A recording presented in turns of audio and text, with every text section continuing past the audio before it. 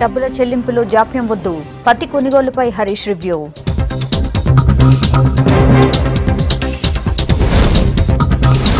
కొడంగల్లో metro train coach factory 2000 మందికి ఉపాధి వస్తుందన్న కేటీఆర్.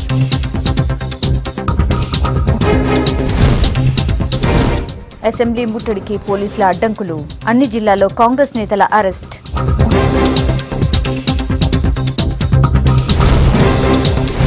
ఎటు తేలని చిన్నారి తన్విత కేసు, పాపతో మాట్లాడిన న్యాయమూర్తి.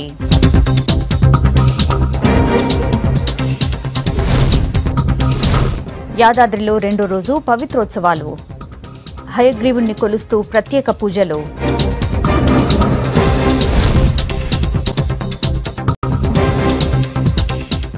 సెక్రటేరియట్లో జాయింట్ కలెక్టర్లు, మార్కెటింగ్ శాఖ అధికారులతో వీడియో కాన్ఫరెన్స్ నిర్వహించారు మంత్రి హరీష్ రావు. జిల్లాలో పత్తి కొనుగోలు, డబ్బు చెల్లింపులపై అధికారులను వివరాలు అడిగి తెలుసుకున్నారు. సీసీఐ కేంద్రాల ద్వారా రైతులను ఇబ్బంది పెట్టకుండా పత్తి కొనుగోలు జరపాలని అధికారులను ఆదేశించారు మంత్రి హరీష్. డబ్బుల చెల్లింపుల్లోనూ ఎటువంటి జాప్యం చేయొద్దన్నారు.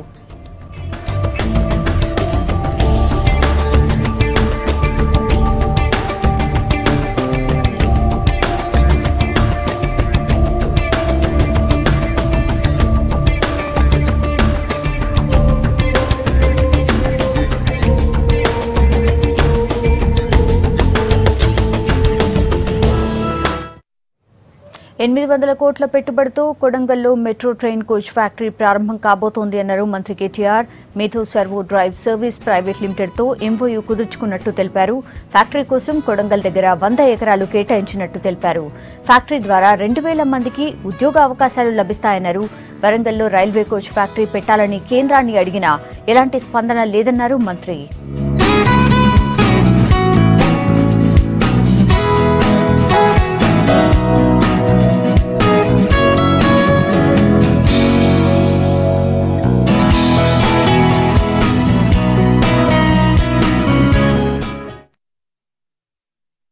భారతదేశంలో ఈరోజు రైల్వే ప్రొపల్షన్ సిస్టమ్స్లో, రైల్వే ఎలక్ట్రానిక్స్లో నెంబర్ 1గా ఉన్న మేధా సర్వో డ్రైవర్స్ అనే కంపెనీ మన హైదరాబాద్ కంపెనీ కావడం, మన తెలంగాణ కంపెనీ కావడం ముందుగా గర్వకారణం అని చెప్పి ఈ సందర్భంగా నేను మీకు తెలియజేస్తా ఉన్నాను. కేంద్ర ప్రభుత్వం మాట ఇచ్చింది.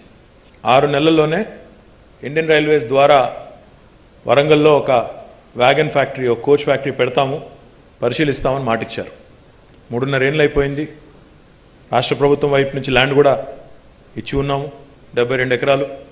కానీ అక్కడి నుంచి ప్రోగ్రెస్ లేదు. తెలంగాణ కంపెనీ ఈరోజు తెలంగాణ రాష్ట్రంలో మేము పెడతాము కోచ్ ఫ్యాక్టరీ అంటూ ముందుకు రావడం, 600 నుంచి 800 కోట్ల పెట్టుబడి రాబోయే 2-3 ఏళ్లలో, 2000 మందికి ప్రత్యక్ష ఉపాధి అవకాశాలు. అన్నిటికన్నా ముఖ్యంగా ఉపాధి అవకాశాలు, పెట్టుబడుల కంటే కూడా ముఖ్యంగా ఈ కోచ్ ఫ్యాక్టరీ ఏర్పాటు చేయడం వల్ల వచ్చే యాన్సిలరీ ఇండస్ట్రీ, దాని చుట్టూ వచ్చే యాన్సిలరీ ఇండస్ట్రీ, దానిలో వచ్చే ఉపాధి అవకాశాలు, ఇవన్నీ కూడా చాలా కీలకం. ఆల్రెడీ టీఎస్ఐఎస్సి ద్వారా ఒక 100 ఎకరాల స్థలాన్ని ఆ సంగారెడ్డి రంగారెడ్డి బార్డర్లో కొండకల్ అనే ఒక ఊరుంది, ఆ ఊరిలో 100 ఎకరాలు కూడా టీఎస్ఐఎస్సి నుంచి కేటాయించడం జరిగింది. ఎంఓయూ సైన్ చేసిన నాటి నుంచి ఒక 3-4-5 నెలల్లోనే గ్రౌండ్ బ్రేకింగ్కి వెళ్ళి ఆ కార్యక్రమాన్ని కూడా పూర్తి చేస్తామనే ఒక విశ్వాసం. ఎందుకంటే వారు చాలా సీరియస్గా ఉన్నారు. అంటే వారితో ఎన్నిసార్లు కలిసినప్పుడు కూడా they are very serious investors. Karimnagar municipal కార్పొరేషన్ను చెత్త రహితంగా మార్చేందుకు కృషి చేస్తామన్నారు ఎంపీ వినోద్ కుమార్. ఇందులో భాగంగా ప్రజలకు తడి, పొడి చెత్తను వేర్వేరుగా వేసేందుకు బుట్టలను పంపిణీ చేశారు. నగరంలోని ముకురంపుర ప్రాంతాన్ని మొదటి దశలో జీరో బేస్డ్ గార్బేజ్ ప్రాంతంగా మార్చి క్రమంగా మిగతా ప్రాంతాలపై దృష్టి పెడతామన్నారు. ఈ కార్యక్రమంలో మేయర్ రవీందర్ సింగ్, కమిషనర్ పాల్గొన్నారు.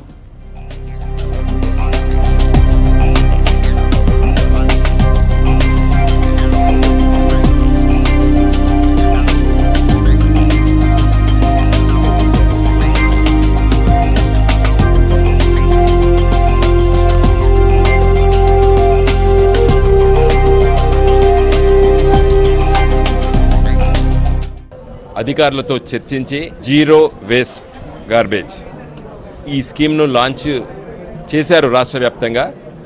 కరీంనగర్ నగరంలో మరి ప్రజాప్రతినిధులు, ఎంపీ, శాసనసభ్యులు, మేయర్ గారు, కమిషనర్ గారు ఈ విధంగా ఒక్కొక్క వార్డును పైలట్ ప్రాజెక్ట్గా తీసుకోవాలని చెప్పి ఆలోచన చేశాము. కొన్ని సందర్భాల్లో మరి ఇప్పుడు పాలిథిన్ బ్యాగ్స్ కానీ అట్లాంటివి కానీ అవన్నీ చాలా ఇబ్బంది పెడతాయి. అంత తొందరగా మరి అవి ఛేదించడానికి చాలా కష్టమవుతుంది. కాబట్టి ఈ తడి చెత్తను మాన్యూర్గా దాన్ని మార్చేటువంటి అవకాశం ఉన్నది. కాబట్టి మరి ఆ విధంగా మరి మున్సిపల్ కార్పొరేషన్ చేసి మిగతా గార్బేజ్ను కూడా మరి ఒక వినూత్న రీతిలో కమిషనర్ గారు అదేవిధంగా మున్సిపల్ మేయర్ గారు ప్రతిపాదన మేరకు కేటీ రామారావు గారు కూడా దాన్ని ఆమోదించడం జరిగింది.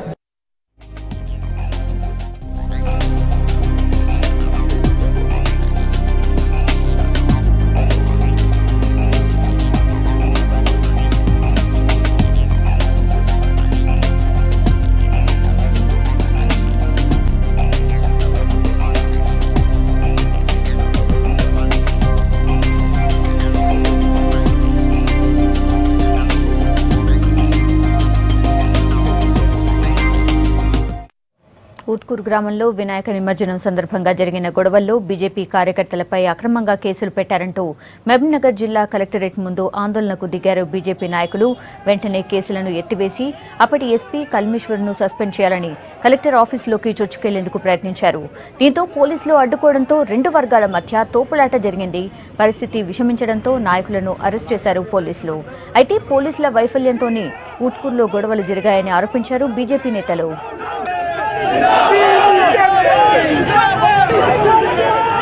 భారతీయ జనతా పార్టీ కార్యకర్తలను పోలీసుల వైఫల్యంతో మరి మసీదుల నుంచి రాళ్ళు వచ్చి పడ్డ తర్వాత కూడా వినాయక నిమజ్జనాన్ని ఆపి మరి చాలాసేపు నిలబెట్టి వాళ్ళను ఉద్రేకపూరితంగా వాళ్ళని తయారు చేసిన తర్వాత వాళ్ళు మరి కేసులు బనాయించడం జరిగింది. అదేవిధంగా 11 ట్రాక్టర్లను సీజ్ చేసి ఆ ట్రాక్టర్లో ఉన్నటువంటి గణపతులను పోలీస్ వాళ్ళే స్వయంగా వెళ్ళి నిమజ్జనం చేయడం అనేది జరిగింది.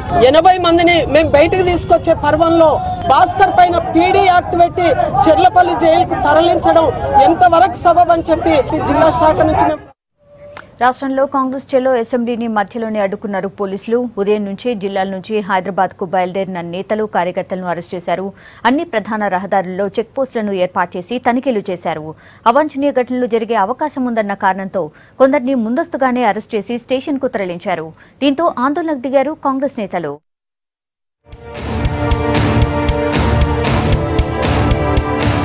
కాంగ్రెస్ పార్టీ ఇచ్చిన చెలో అసెంబ్లీ పిలుపుతో కరీంనగర్, రాజన్న సిరిసిల్ల జిల్లాల్లో ఉదయం నుంచే రోడ్లపైకి వచ్చారు కాంగ్రెస్ నాయకులు. హైదరాబాద్ కు వెళ్లేందుకు సిద్ధమైన నేతల్ని పోలీసులు అడ్డుకొని అరెస్ట్ చేశారు. దీంతో రోడ్లపై బైఠాయించి నిరసన తెలిపాయి కాంగ్రెస్ శ్రేణులు.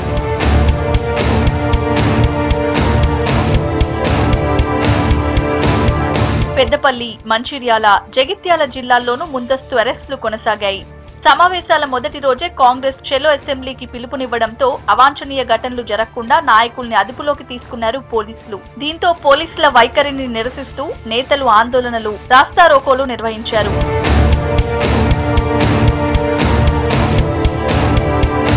కామారెడ్డి, నిజామాబాద్ జిల్లాలో అసెంబ్లీ ముట్టడికి బయలుదేరిన కాంగ్రెస్ నేతలు కార్యకర్తల్ని మధ్యలోనే అడ్డుకున్నారు పోలీసులు. బోధన్, కామారెడ్డి, నిజామాబాద్, బాన్సువాడ, చుక్కల్ నుంచి హైదరాబాద్ వెళ్లే ప్రధాన రహదారులపై పికెటింగ్లను ఏర్పాటు చేసి నాయకుల్ని అరెస్ట్ చేశారు.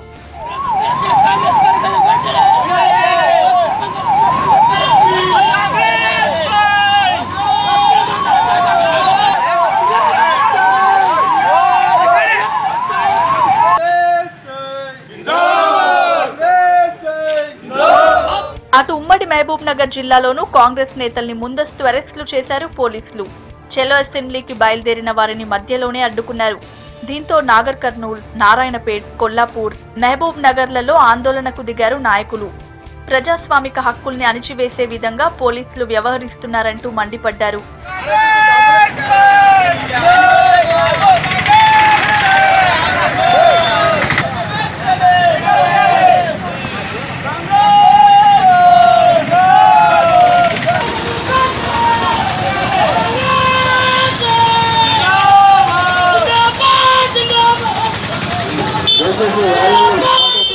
ఉమ్మడి నల్గొండ జిల్లాలో చెలో అసెంబ్లీకి బయలుదేరిన కాంగ్రెస్ నాయకుల్ని పోలీసులు అడ్డుకున్నారు. విజయవాడ, హైదరాబాద్ ప్రధాన రహదారిపై వాహనాల్ని తనిఖీలు చేసి అనుమానం ఉన్న వారిని అదుపులోకి తీసుకున్నారు. సూర్యాపేట, కోదాడ, హుజూర్ నగర్, చిట్యాల, యాదాద్రి భువనగిరి, చౌటుప్పల్ మండలాల్లో వందల సంఖ్యలో కాంగ్రెస్ కార్యకర్తల్ని అరెస్ట్ చేయడంతో స్టేషన్లలోనే నిరసనకు దిగారు నేతలు.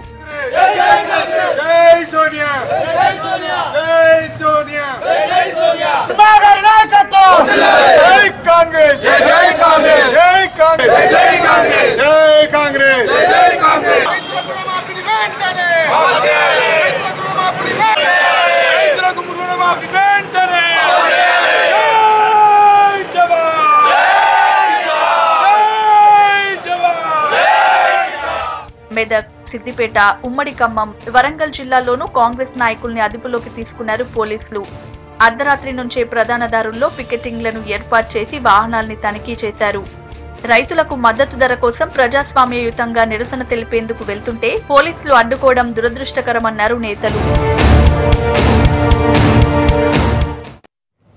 ఇద్దరు తల్లుల చిన్నారి తన్వితను ఖమ్మం జిల్లా లీగల్ సెల్ అథారిటీ న్యాయమూర్తి వినోద్ కలిశారు. బాలల సదనంలో ఉన్న తన్వితతో మాట్లాడారు. ఆమె మానసిక స్థితి బాగానే ఉందన్నారు. తల్లి దగ్గరికి తీసుకువెళ్లాల్సిందిగా తన్విత కోరుతోందని చెప్పారు. మరోవైపు తమకు వచ్చిన ఫిర్యాదుల కారణంగానే తన్వితను బాలల సదనంలో చేర్చామని చైల్డ్ వెల్ఫేర్ శాఖ ఉన్నతాధికారులు చెబుతూ ఉన్నారు. అక్రమ దత్తతల వ్యవహారంలో జాగ్రత్తగా ఉండాలని సూచించారు.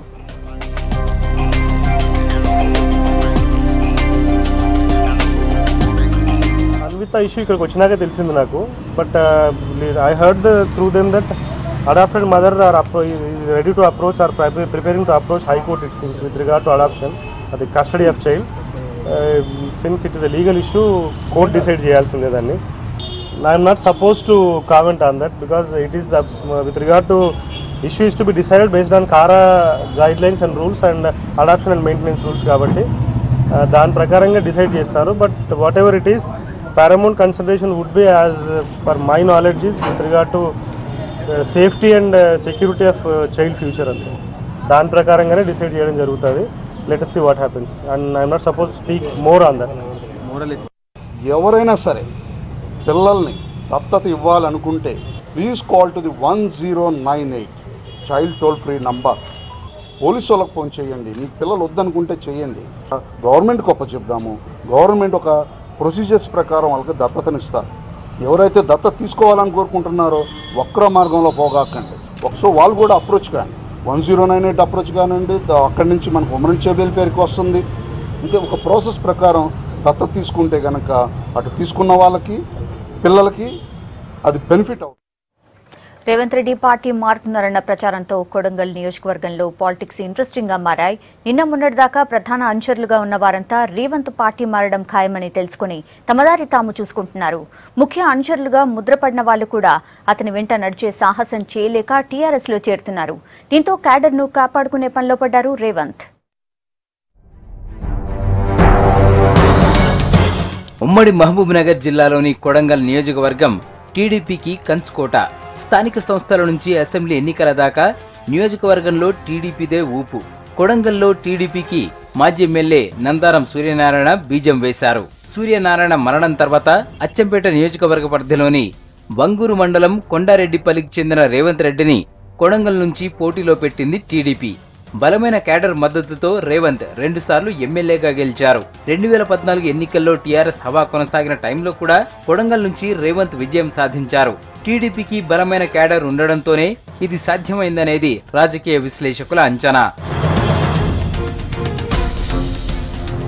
2014 సాధారణ ఎన్నికల తర్వాత పార్టీలో జరిగిన మార్పులతో రేవంత్ టీడీఎల్పీ నేతగా, పార్టీ రాష్ట్ర వర్కింగ్ ప్రెసిడెంట్ గా కీలక పదవులు చేపట్టారు. ఎమ్మెల్సీల ఎన్నికల సందర్భంగా ఓటుకు నోటు కేసులో రేవంత్ వ్యవహారం సంచలనం రేపింది. ఆ తర్వాత రాష్ట్రంలో టీడీపీ మనుగడ ప్రశ్నార్థకంగా మారడంతో కాంగ్రెస్ లో చేరాలని రేవంత్ రెడ్డి నిర్ణయానికి వచ్చినట్లు తెలుస్తోంది. ఇప్పటికే ఢిల్లీలో రాహుల్ ను కలిసినట్లు ప్రచారం జరుగుతోంది.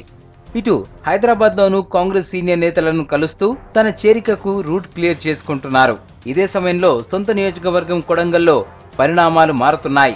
రేవంత్ ప్రధాన అనుచరులుగా ఉన్నవాళ్లంతా తమ దారి తాము చూసుకుంటున్నారు. మద్దూరు, కొడంగల్, దౌలతాబాద్ మండలాల టీడీపీ నేతలు టీఆర్ఎస్ లో చేరారు. నవంబర్ 9న రాహుల్ సమక్షంలో రేవంత్ కాంగ్రెస్ లో చేరతారన్న ప్రచారం జరుగుతోంది. ఈలోగా తన నియోజకవర్గంలోని క్యాడర్ తన అనుచరులను కాపాడుకోవడం అవసరమని రేవంత్ భావించినట్లు తెలుస్తోంది. ఇందుకోసం రేవంత్ కొత్త పార్టీ పెట్టాలని ఆలోచన చేసినట్లు కొడంగల్లో చర్చ జరుగుతోంది. ఇదే విషయంపై కార్యకర్తలతో కలిసి చర్చించి తర్వాత వెనక్కి తగ్గినట్టు టాక్. అయితే పార్టీ వీడే అంశంపై రేవంత్ మాటల్లో స్పష్టత లేకపోవడం ఆయన అనుచరుల్లో అనుమానాలకు తావిస్తోంది. వచ్చే ఎన్నికల్లో కొడంగల్ నియోజకవర్గం నుంచే పోటీ చేస్తానని చెప్పిన రేవంత్ ఏ పార్టీ నుంచి అనేది మాత్రం క్లారిటీ ఇవ్వలేదు. కొంతమంది తన అనుచరులకు కాంగ్రెస్ లో చేరండి అని రేవంత్ చెప్పినా వారి నుంచి స్పందన రాకపోవడంతో ఆయన సైలెంట్ అయినట్టు తెలుస్తోంది. ఫీజు రియంబర్స్మెంట్ బకాయిలను విడుదల చేయాలంటూ కరీంనగర్ కలెక్టరేట్ ముందు ఆందోళనకు దిగారు ఏఎస్ఎఫ్ నాయకులు. నిధుల విడుదలలో జాప్యంపై ఒకరోజు దీక్షను చేపట్టారు. వెంటనే ఫీజు బకాయిలతో పాటుగా అన్ని రకాల స్కాలర్షిప్లు, మెస్ ఛార్జీలను విడుదల చేయాలని డిమాండ్ చేశారు. లేదంటే ఆందోళనను ఉధృతం చేస్తామని హెచ్చరించారు.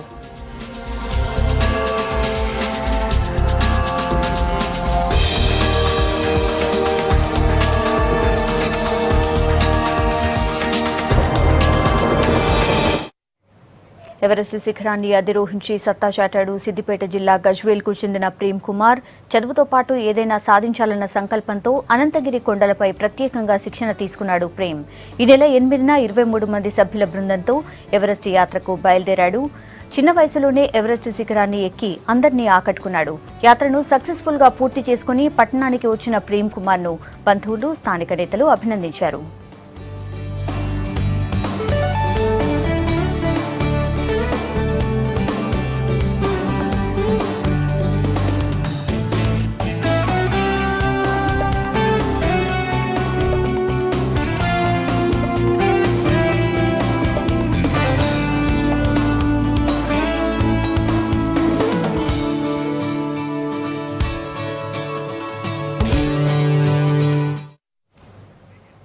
నల్గొండ జిల్లాలో కూరగాయల ధరలు చుక్కలనంటున్నాయి. 3 వారాల కిందటి వరకు ప్రజలకు అందుబాటులో ఉన్న కూరగాయల ధరలు ఇప్పుడు భారీగా పెరిగిపోయాయి.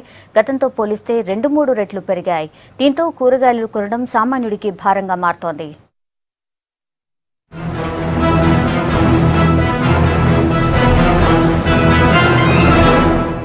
నల్గొండ జిల్లా జనాన్ని కూరగాయల ధరలు భయపెడుతున్నాయి. ధరలు 2-3 పెరిగి సామాన్య జనానికి చుక్కలు చూపిస్తున్నాయి.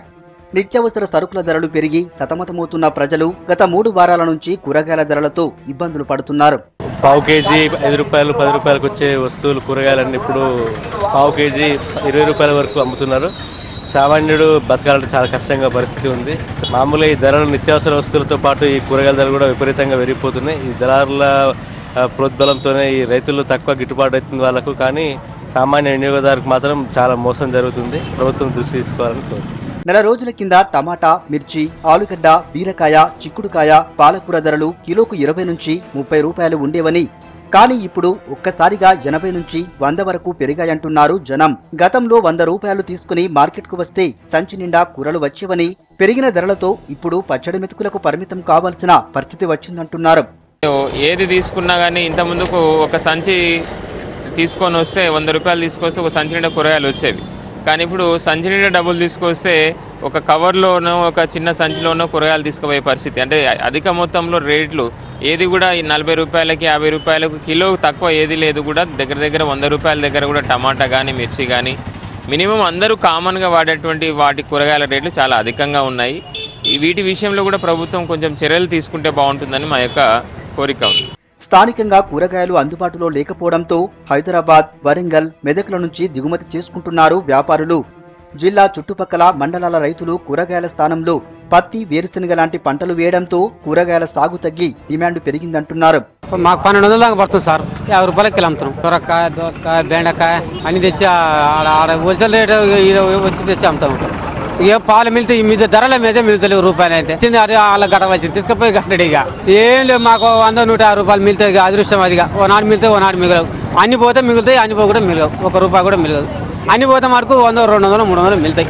మరోవైపు రైతుల నుంచి తక్కువ ధరకు కొని మార్కెట్లో ఎక్కువ ధరకు సప్లై చేస్తున్నారు దళారులు. దీంతో అటు రైతులు నష్టపోతుండగా ఇటు వినియోగదారుల మీద భారం పడుతుంది. నాగార్జున సాగర్, దేవరకొండ, మిర్యాలగూడ నియోజకవర్గాల్లో పెద్ద ఎత్తున దొండ సాగుతుంది. ఇక్కడ 50 కేజీల బస్తాకు 150 రూపాయలు మాత్రమే చెల్లించి బహిరంగ మార్కెట్లో కేజీ 50 నుంచి 80 వరకు విక్రయిస్తున్నారంటున్నారు రైతులు. అది గోకర పండిస్తే అది ఎంత తెగుళ్ళు రోగాలు టమాటా పండించినా ఏది పండించినా అంత విపరీతమైన పంటలు వస్తలేవు. ఈరోజు మార్కెట్ వాళ్ళని చూస్తేనేమో ధరలకు బాగా ఇదైపోతుంది. ఇలా రైతు చేసిన కష్టం వృధా అయిపోతుంది. ఇలా మధ్యధరలకు విపరీతం అయిపోతుంది. ఇందులో పండించిన వానికి రైతుకు అయితే ఏం ఆరోగ్య పరిస్థితి లేదు. అందరికీ పూస్తున్నాయి, పెట్టుబడులకే సరిపోయే పరిస్థితుంది. మాకు కాకరకాయలు వెళ్తున్నాయి 40 రూపాయల కేజీ మార్కెట్లో అమ్ముకుంటున్నాం. ఈ సొరకాయ 20 రూపాయలు అమ్ముతున్నాం. ఇక్కడ కూర్చొని అమ్ముకొని పోతున్నాం. మార్కెట్లో పోతే తక్కువ రేటు అడుగుతున్నారని ఇక్కడనే మేము ఎదగడ రంకాడ మేము కూర్చొని అమ్ముకుంటున్నాం. 40 రూపాయల కేజీ కాకరకాయ, 40 రూపాయల కిలో టమాటా, సొరకాయ 20 రూపాయలు. మాకు ఇట్లా అమ్ముకోవడమే బెటర్ ఉంది. ఇక్కడికి వచ్చి అమ్మితేనే ఇంతో అంతో మిగులుతుంది. ధరలు పెరగడంతో వ్యాపారాలు పడిపోతున్నాయంటున్నారు చిరు వ్యాపారులు. గతంలో 2-3 రకాల కూరగాయలను కొనుగోలు చేసేవారు కూడా పెరిగిన ధరలతో కొద్దిపాటి కూరగాయలతోనే సరిపెట్టుకుంటున్నారని చెబుతున్నారు. కూరగాయల ధరల నియంత్రణకు ప్రభుత్వం ప్రత్యేక చర్యలు తీసుకోవాలని కోరుతున్నారు. నిజామాబాద్ జిల్లా వేల్పూర్లోని గీత కార్మికులు ఆదర్శంగా నిలుస్తున్నారు. కుల వృత్తికి భిన్నంగా వేరే కులస్తులు కూడా కల్లుగీత వృత్తిని చేపట్టి ఐక్యతను చాటుతున్నారు.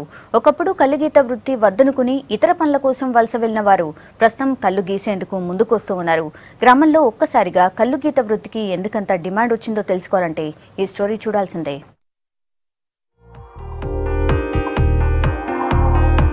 ఇది నిజామాబాద్ జిల్లా వేల్పూర్. ఒకప్పుడు ఈ గ్రామం ఈత చెట్లతో కళకళలాడింది. తర్వాత కొన్నాళ్లకు ఊరిలోని ఈత చెట్లన్నీ కనుమరుగయ్యాయి. చెట్లు లేకపోవడంతో గల్ఫ్ దేశాల బాట పట్టారు కొందరు గీత కార్మికులు. మరికొందరు ఇతర పనులు చేసుకుంటూ ఊర్లోనే ఉన్నారు. అయితే ఇప్పుడు గల్ఫ్కు పోయిన వారు కూడా సొంతూరికి తిరిగి వస్తున్నారు. గ్రామంలోని గీత కార్మికులకు మళ్లీ మంచి రోజులు రావడానికి కొంతమంది తీసుకున్న నిర్ణయమే కారణం. ఇతర పనులు చేయడం ఇష్టం లేని గీత కార్మికులు 20 ఎకరాల భూమి కొని అందులో ఈతవనం పెంచారు. ఇది కాస్త 60 ఎకరాలకు చేరింది. ఇందులో 20,000 చెట్లు పెంచుతుండగా ప్రస్తుతం 2,000 చెట్ల నుంచి కల్లు గీస్తున్నారు. పూర్తిగా మా పెద్ద మనుషుల కోఆపరేషన్ ఇది. కొంచెం కొనుక్కుంటూ పోయి దాదాపు ఒక 60-65 ఎకరాల దాకా భూమి సంపాదించింది. ఒక్కొక్క ఎకరాకు 12,000 కావచ్చు, కొన్ని 20,000 కావచ్చు, 30,000 కావచ్చు. ఎట్లా పెడితే అట్లా మా పెద్ద మనుషులకు దృష్టి ఒకటే ఉండే. ఇలా మనం అందరం ఒకటే ఉండాలా, మన పిల్లలు మంచిగా బతకాలా, మన వాళ్ళు ఎటుపోవద్దు, మనం ఇట్లా చేసుకుంటే మంచుకున్న ఉద్దేశంతో మా పెద్ద మనుషులు అందరూ కలిసి తీర్మానం చేసి భూమి కొనడం జరిగింది. ఆ భూమిలో ఈరోజు మేము చెట్లు గీస్తున్నామంటే దానికి పూర్తిగా మా పెద్ద మనుషులది అని మేము గౌరవంగా చెప్పుకుంటున్నాం. ఈ గ్రామంలో 129 కుటుంబాలకు చెందిన వారు ప్రతి నెల కొంత డబ్బు జమ చేసి ఈత చెట్లు సాగు చేస్తున్నారు. కొన్ని చెట్లు కల్లు పారే స్థితికి రావడంతో గల్ఫ్ దేశాలకు వెళ్లిన వారు తిరిగి సొంతూరుకి వస్తున్నారు. గ్రామంలోనే ఉంటూ కుల వృత్తిని కొనసాగిస్తున్నారు. తర్వాత మళ్ళీ మేము వచ్చేసిన తర్వాత ఇక్కడ చెట్లు గీస్తున్నాం. చెట్లు అయినాయి కానీ మాకు ఇట్లా కొన్ని అప్పట్లో ఎట్లా అంటే భూమి కొన్నాం, భూమి తర్వాత చెట్లు పెట్టుకున్నాం. కాకపోతే చెట్లు తక్కువ అయిపోయినాయి, నీరు లేదు. నీరు లేక మేము కొన్ని చేసినాం. ఇప్పుడు మా పెద్దలు అందరు కలిసి ఇంకా ఈ చెట్లు పిల్లలు తీసుకొచ్చి పెట్టిండ్రు. అందుకు నీళ్లు సరిపోవడం లేదండి. తర్వాత మాకు మట్టి హౌజులు ఉన్నాయి. ఉన్న బోర్లు సహా ఆ మట్టి హౌజులో వాటర్ పోయిస్తే అది మొత్తం ఇంకిపోతుంది, నీళ్ళు వస్తలేదు. కొద్దిగా దానికి సిమెంట్ హౌజ్ కట్టుకోవడానికి సహకరించండి. చెట్లన్నీ పెరిగి కళ్ళు వస్తూ ఉండడంతో సంతోషంగా ఉందంటున్నారు గీత కార్మికులు. కొద్ది మందిగా తాము తీసుకున్న నిర్ణయం మంచి ఫలితాలు ఇస్తోందంటున్నారు. మా తండ్రి నేను కలిసి చేసుకున్నాం. దాదాపు నేను 6 సంవత్సరాలు పనిచేసిన తర్వాత ఇక్కడ చాలా ఇబ్బందులు చేయబడి చెట్టు లేక ఏది లేక విదేశాలకు వలస వెళ్ళడం జరిగింది. నేను మా నాన్న నాకు ఇన్ఫర్మేషన్ ఇస్తే నేను ప్రతి నెల అవసరమైన కాడికి దీనికి ఎంత అవసరమో అంత డబ్బులు పంపేవాడిని. ఆ డబ్బులతోటి ఇంత కొంచెం భూమి కొని చెట్లు ఇట్లా పెంపు చేసారు. దీనివల్ల ఇప్పుడు నేను తిరిగి వచ్చిన తర్వాత నాకు జీవనోపాధి దొరుకుతుంది. ఇక్కడ ఇప్పుడు 50 సంవత్సరాల నుంచి మేము చెట్లు నాటి చేసుకుంటూ వస్తున్నాం. నీళ్ళు లేవు, లేని దాన్ని కూడా అన్ని కులాలు కూడా అంత కలిసి మంచిగా కట్టుతో చేసుకుంటున్నాము. మాకు బోర్డులు శాంక్షన్ కావాలా, సాయం చేయండి. ఇప్పుడు 50-60 ఏళ్ళ నుంచి మాకు ఏది సాయం లేదు, ఏ ప్రభుత్వం సాయం చేయలేదు. ఇప్పుడు మాకు సాయం చేయాలా. అయితే ఊరిలో వేరే కులాలకు చెందిన వారు కూడా కల్లు గీస్తూ ఉపాధి పొందుతున్నారు. వరంగల్ నిట్లో టెక్నోజీన్ 2017 వేడుకలు గ్రాండ్ గా మొదలయ్యాయి. తరగతి గదిలో నేర్చుకున్న పాఠాలతో రకరకాల ఎగ్జిబిట్లు తయారు చేసి తమ టాలెంట్ ను ప్రదర్శిస్తూ ఉన్నారు స్టూడెంట్స్. 3 రోజుల పాటు జరగనున్న ఈవెంట్ కు వివిధ రాష్ట్రాలకు చెందిన విద్యార్థులు హాజరయ్యారు. దీంతో నిట్ ప్రాంగణం సందడిగా మారిపోయింది.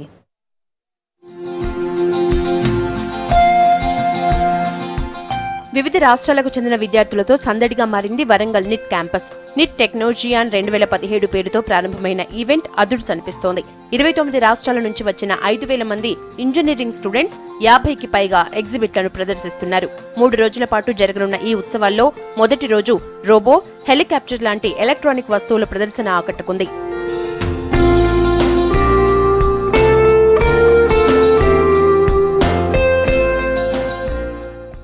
నిట్లో ప్రదర్శిస్తున్న ఎగ్జిబిట్లను చూసేందుకు నగరంలోని ప్రభుత్వ స్కూళ్లకు చెందిన విద్యార్థులకు అవకాశం కల్పించారు ఆర్గనైజర్లు.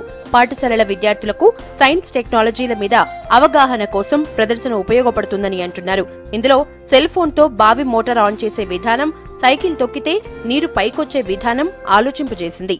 బాలాంతస్తులలో నివసించేవారు కిందికి వెళ్లి మోటార్ దగ్గరికి వెళ్లి ఆన్ చేసుకోవడం కాకుండా కేవలం ఒక మొబైల్ ఫోన్తో ఆన్ మరియు ఆఫ్ చేసుకునే విధంగా ఈ పరికరం ఉపయోగపడుతుంది. అలాగే విద్యుత్ని అలాగే నీటిని మనము వేస్ట్ చేయకుండా మనం చూసినట్టు జరుగుతుంది ఈ ఎగ్జిబిట్ ద్వారా. విద్యార్థులు తయారు చేసిన 3D హెలికాప్టర్ ఈవెంట్ లో హైలైట్ గా నిలిచింది. 70 కిలోమీటర్ల వేగంతో దూసుకువెళ్లే విధంగా దీన్ని తయారు చేశారు స్టూడెంట్స్. కాపర్, ఐరన్లతో పరికరాన్ని అతికించే ప్రక్రియ, లేజర్ కటింగ్ విధానం విద్యార్థులను ఆకట్టుకుంది. మెటలర్జీ మెటీరియల్ సైన్స్ నుంచి మేము ఈవెంట్ చేసినాం. యాక్చువల్గా ఈ ఈవెంట్ భాగంగా ఈ పుట్టి ఏంటంటే నార్మల్ మనకి ఇంట్లో దొరికే క్లే కన్నా చాలా ఎలాస్టిక్గా ఉంటుంది. ఇది ఇంట్లో కూడా వేయవచ్చు. యాక్చువల్గా దీన్ని యూజ్ చేయడం వల్ల ఏంటంటే నార్మల్గా మీకున్న బ్యాటరీ ఏదైతే ఉందో దానికంటే 4 times ఎక్కువ సేపు వర్క్ చేస్తుంది phone. Laser welding and laser brazing, ఇందులో మేము కాపర్, ఐరన్ ఈ 2 పదార్థాలని కలిసి అతికించాం. చాలా వరకు ఈ 2 పదార్థాలు అంత ఈజీగా అతుక్కోవు, కానీ లేజర్ బీమ్ యూజ్ చేసి ఈ రెండింటిని ఈజీగా అతికియొచ్చు. ఇది చాలా కొత్త ఎగ్జిబిట్ టెక్నాలజీలో. వివిధ ఇంజనీరింగ్ కళాశాలలకు చెందిన విద్యార్థులు తయారు చేసిన 50కి పైగా అంశాలను ఇక్కడ ప్రదర్శించేందుకు అనుమతించామన్నారు ఆర్గనైజర్లు. వీటితో పాటు paper presentation, internet of things, smart ఆటోమేటివ్స్, green Ganesha వంటి ఈవెంట్లను నిర్వహిస్తున్నామన్నారు. So like general events mein we have 3 musketeers, grain Hispanics, baffled minds, Hunger Games, ये सब जनरल इवेंट्स हैं. एंड लाइक ब्रांच इवेंट्स में सिविल इवेंट्स हैं. And like for all the events we are having one एप्टी like for the first round, and if someone qualifies that then we have some practical model and all. Technozion is the second largest technical fest in South Asia. Latest టెక్నాలజీని వినియోగించుకుని విద్యార్థులు తయారు చేసిన exhibits ఆలోచింపజేస్తున్నాయి. Yadadri Shri Lakshmi Narasimhaswamy సన్నిధిలో జరుగుతున్న పవిత్రోత్సవాలు 2వ రోజుకు చేరాయి. వేడుకల్లో ఇవాళ స్వామివారికి నిత్య పూజలతో పాటు సుదర్శన హోమం నిర్వహించారు. అలాగే స్వామివారికి నిర్వహించే కార్యక్రమాల్లో తెలిసి తెలియక చేసిన తప్పులను మన్నించమంటూ ప్రతి ఏటా ఈ ఉత్సవాలను నిర్వహిస్తామన్నారు పండితులు. 3 రోజుల పాటు జరగనున్న ఉత్సవాల్లో విద్యాధిపతి అయిన హయగ్రీవుణ్ణి కొలుస్తూ ప్రత్యేక పూజలు నిర్వహించారు.